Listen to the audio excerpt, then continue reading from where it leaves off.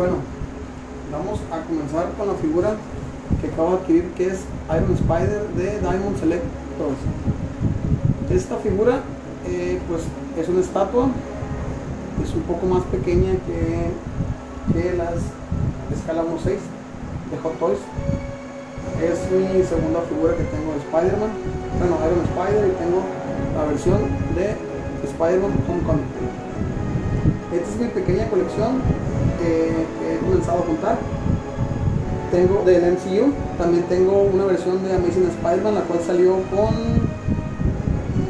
la edición de Blu-ray, una edición especial. También de Diamond Select Toys tengo de Marvel Premier a Spider-Man Homecoming, la cual es una edición limitada de solo 3000 piezas en todo el mundo. También la versión de lujo de Hot Toys de Spider-Man Homecoming. Tengo de Otobukia Spider-Man Homecoming, que es de las que más me gustan. Es escala 1/6 y se asemeja mucho a la escala de los Hot Toys, las cuales puedes bien acomodar en el mismo display.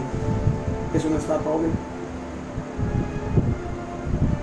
También está en de Hot Toys. Tengo mi Iron Spider, el cual pues también me gusta mucho. Iron Spider, enseño sus ojos, a ver si lo puedo hacer con la mano. Aquí está, ¿se alcanza a ver? Aquí está, Iron Spider.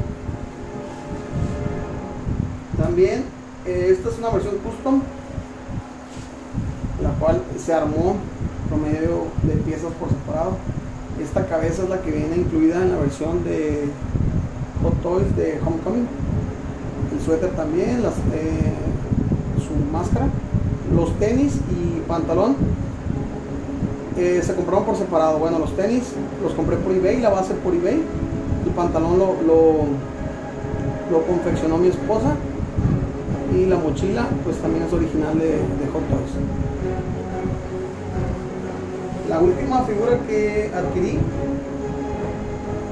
y de las cuales me gusta mucho, pero pues muy poco valorada, fue la versión de traje casero de Spider-Man Homecoming, porque es muy poseable y no pierde su forma ni se lastima su ropa. Bueno, pues esta fue la pequeña demostración del inicio de mi colección. Tengo más figuras, las cuales les iré